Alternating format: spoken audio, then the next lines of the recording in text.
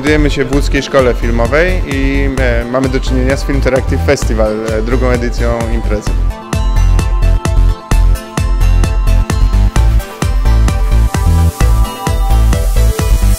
Wiemy na pewno, że powstanie jakiś rodzaj widowiska filmowego, który będzie oparty na współdziałaniu widza, na jego interaktywności. Now we can see people, now we can interact with people, but there's still that gap between the screen and the consumer.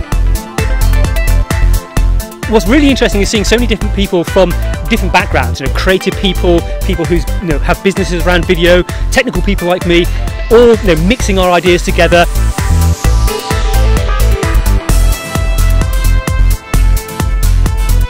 Well, Filmteractive is rather unique.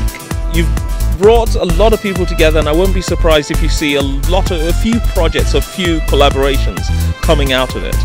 It's an emerging market, and everyone wants to tap into it.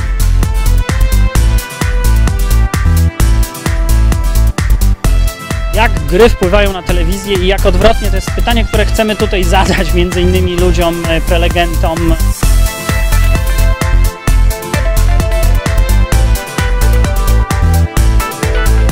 Postanowiliśmy, żeby filmowców nauczyć, o co chodzi w internecie, a ludzi od internetu nauczyć, o co chodzi w filmie. To tak najkrócej.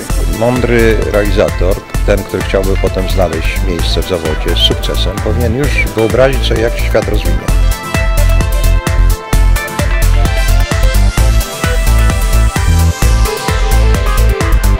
I enjoy how Oleg has, and the organizer of the event, really mixed in the business side with the film side and the interactive side to make it more of a holistic presentation from different segments.